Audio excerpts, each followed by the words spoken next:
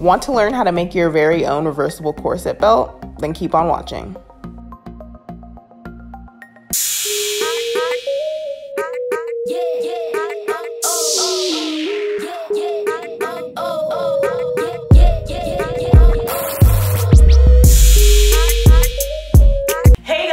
Welcome back to Looks by Naheemah, your go-to channel for fashion and beauty here on YouTube. And I just want to say really quickly, I was just checking my analytics the other day and I noticed that we hit 2.3K subscribers here on YouTube. And I know it's kind of like a random number to celebrate, but you know what? I'm all about celebrating like every single win. A year ago this time, I didn't even have 400 subscribers, let alone 2.3K. So I just want to say shout out to you guys because you guys are so amazing. And if you guys aren't already subscribed to my channel, go ahead and click that subscription button and you can join the Looks by Naheemah fam. Now with that out of the way, you guys are here to learn how to make your very own denim corset belt. And I'm gonna show you guys how to do it from start to finish. I just love how these corsets turned out, and I know that you guys will absolutely love the corsets that you make. So if you end up recreating this DIY, go ahead and post a picture to your Instagram stories and tag me. My Instagram is @looksbynaheemah. Go ahead and tag me and I will repost you. Now with that out of the way, go ahead and grab an old pair of jeans and we'll get started on making this DIY lace-up corset. And oh yeah, did I mention it's reversible? Yeah, you guys are gonna love this. Let's get started.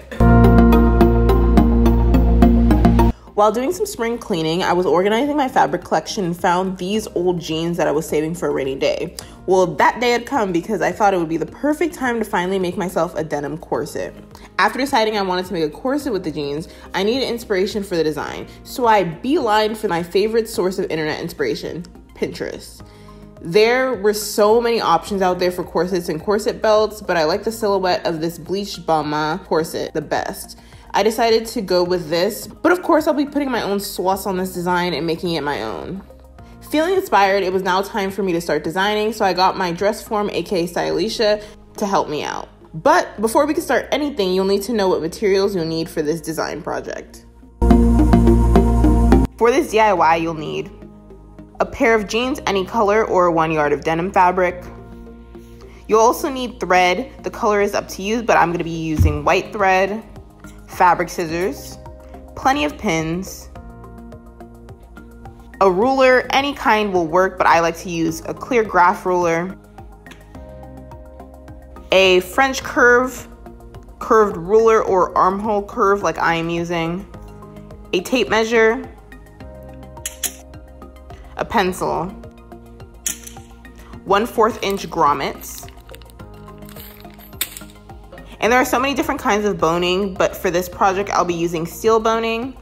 There are some other materials as well, but I'll show you guys those as we go. Now let's put these materials to use. Now it's time to figure out the final design. I'll be doing this using bias tape and pins to create style lines on my dress form. This is a great way to see how a design will look on the body before you touch any fabric, and you can always adjust and repin.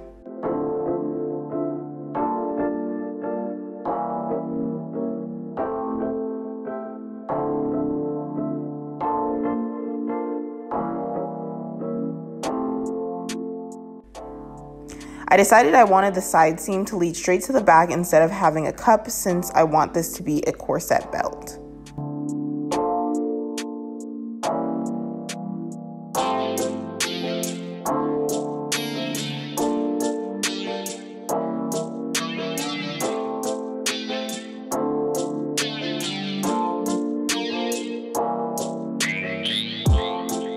I'd love to know what other DIY projects you'd like to see from me in the future. Be sure to leave a comment below and have post notifications turned on so you'll be the first to know when I release that video.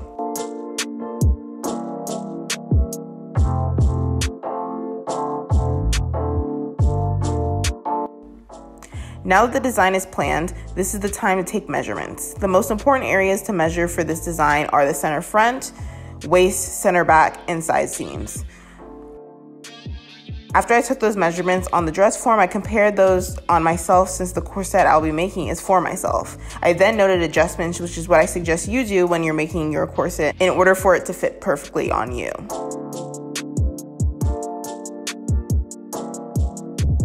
Now that we have the final design and measurements, it's time to make a pattern. This part is kind of hard to explain, but hopefully by seeing it on screen, it will help you to recreate it.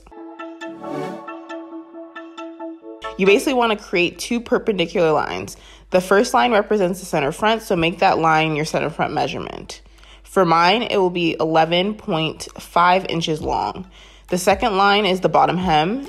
You want to create a third line where your waist will be. Be sure to take your all-around waist measurement and minus 2 inches from it. If it is too big, it will not lace up nicely. Now divide that number by 4. Whatever number you get is how long you will make that third line. Using your side seam measurement, make the side seam line. Connect the side seam and the center front lines using curved line shapes that mimic how it looked on the dress form.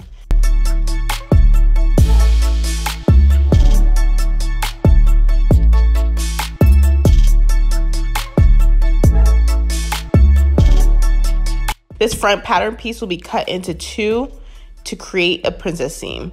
Add 1/2 inch seam allowance all around each piece.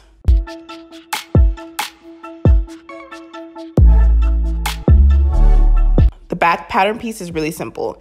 Use a center back measurement, the same waist measurement we use for the front pattern piece, and a line for the hem to create 3 lines. Connect the 3 lines using the side seam measurement. Slightly curve the top and bottom of the pattern using your curve ruler. I know patterns can be hard to create for beginners, so feel free to ask me questions in the comment section and I'll do my best to answer.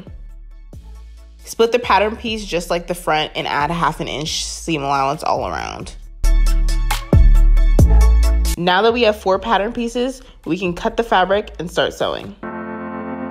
As I mentioned in the beginning of the video, this will be a reversible corset, so I originally planned on using these 2 jeans. Upon further inspection, aka I just looked a little bit harder, I found these 2 leg scraps from a previous design project, so the blue denim mom jeans survive another day. Now let's get to cutting these jeans. To get the most accurate cut, pin down all pattern pieces to your jeans. I suggest using the lowest part of the jean leg so that you can use the upper portion to make yourself a cute pair of shorts. You'll also notice that all pattern pieces are a cut 2, meaning that you need 2 of each piece except for the center back pattern. That will be cut on the fold and I'll show you how to do that in a second. Now you just cut out all the pattern pieces.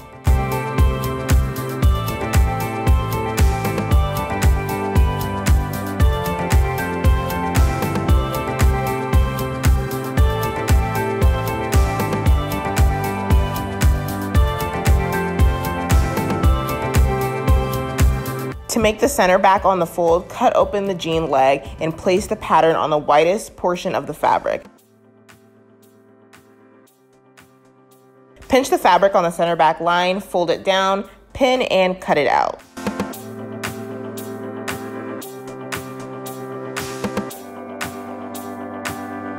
Now that all the fabric is cut, it's time to sew. Now I will pin all the seams together. The front pieces go together, the back pieces go together, and they connect at the side seams. These will be sewn at a 1/2 inch seam allowance. If you don't have a sewing machine, you can also hand sew. It will take a little bit longer, but trust me, you'll be satisfied with the end result.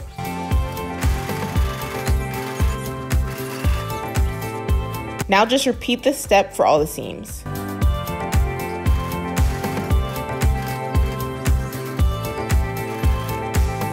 Then I'll take it over to the iron and press all the seams open. With the open seams, I will use this to make almost like little pouches to slide the boning into. Make sure you make the boning 1 inch shorter than each seam you're inserting into. You will need special boning cutters to cut through the boning. To make my pouches, I will top stitch on each side of the seam line on the right side of the fabric. This is what it looks like all top stitched. Now the boning can be inserted into each channel. If you didn't want to make your corset reversible, I think it looks pretty cute like this, but the perfectionist in me needs to clean this up. So to make the corset reversible, repeat the same steps for the second denim fabric of your choice. The only difference is you do not need to top stitch or insert boning into it. There only needs to be boning on the center front of the reverse side.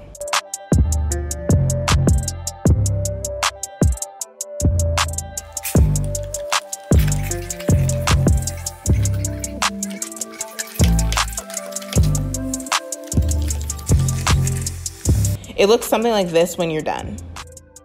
Now that the two sides are prepared, it is time to combine them. I do this by pinning right sides together, making sure to line up the fabric precisely. Then sew the top and bottom 1/2 inch seam allowance, flip it inside out, and press. Now on the outside, I line up the grommets 1 inch apart from each other. I used 8 grommets on each side. Then I'm going to mark the placement with a black marker. I then use my seam ripper to pick a hole through both layers of the fabric. Cut it slightly, then widen the hole using a pencil. Follow the instructions on whatever grommet packet you get, but this is how I found that I like to apply them.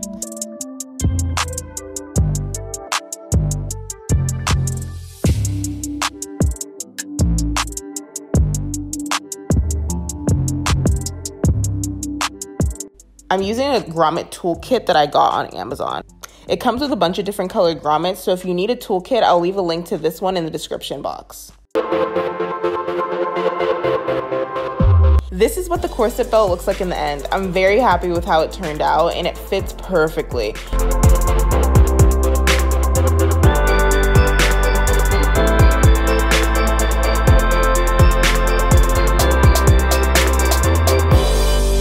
I wasn't sure about the contrast stitching at first, but I'm so glad I decided to do it.